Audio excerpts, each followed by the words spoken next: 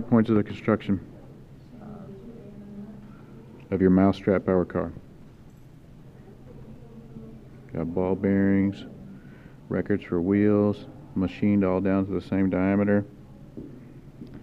Alright, got an arm attached to the mousetrap to lengthen the so we can get a longer pull. Alright, so get it going. Now the way you're winding it, it's going to be front wheel drive, right? Alright.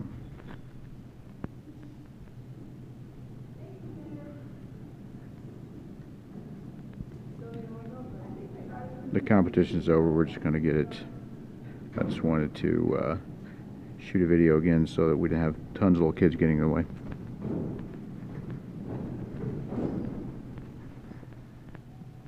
Alright, we'll be filming in a minute. It's going to be going.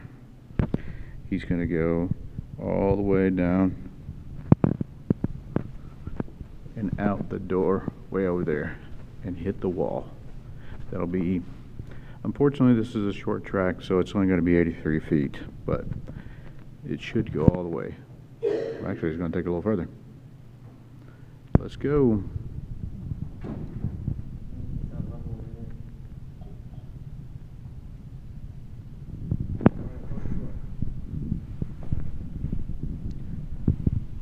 You're going to have to open it.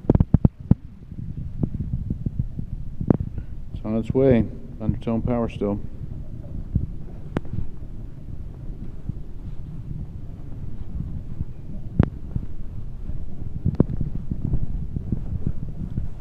Still under its own power. Alright, now it's just coasting. As you can see, it goes fairly straight. Oh, looks like I hit the door.